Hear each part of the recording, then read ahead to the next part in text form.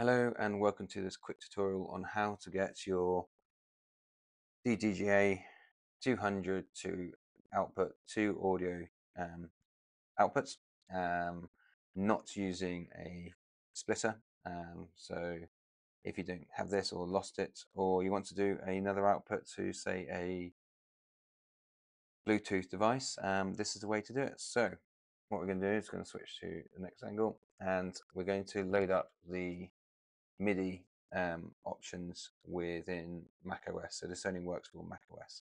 So what we're going to do is we're going to open up the MIDI, and if you want to do this really quickly, you can literally get this spotlight search and type in MIDI, and you can do that by Control and a spacebar, and try MIDI, and then it will bring up this settings window here. So what we need to do is we need to create a new aggregate device.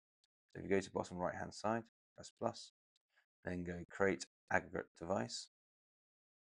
And what this is essentially doing is saying, well, these sources here need to go to these sources here. So it's splitting things out.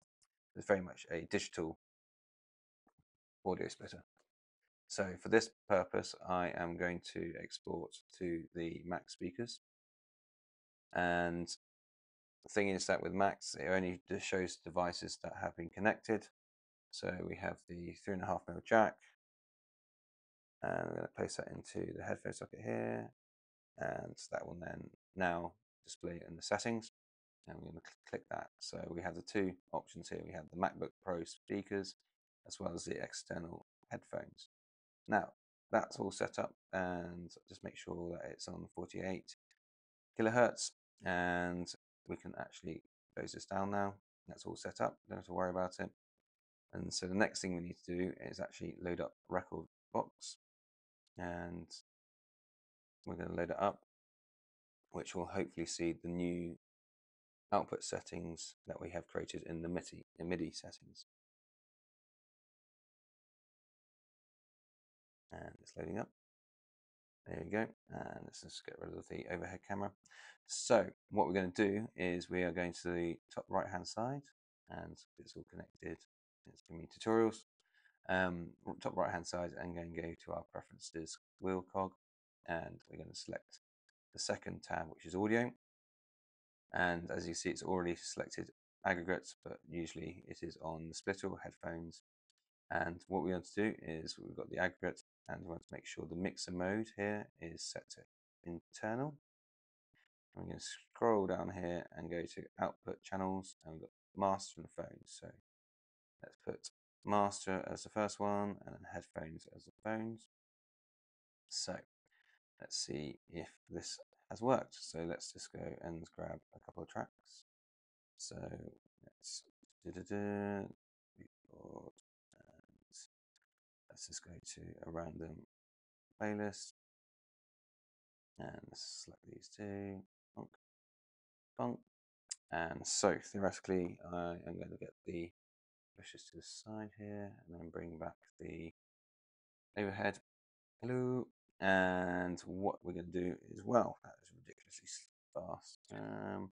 Anyway, for all intents and purposes, so I have none of the headphone settings coming through here, and let's just turn this down slightly, and then we're going to turn it down in very low,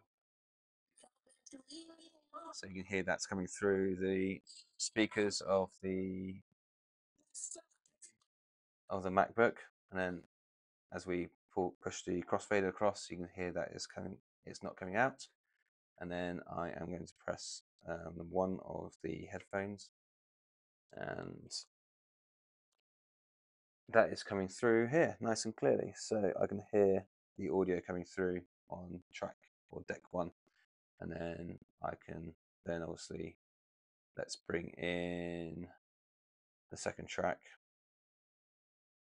and then that should be coming through the speakers of the,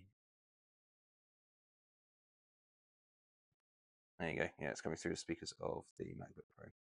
So I hope that helps you, and it's very much all done through the MIDI settings. Let's just stop all this, and then you can actually output your master to Bluetooth or maybe a Sonos system or any system you like, and without having to have one of these guys.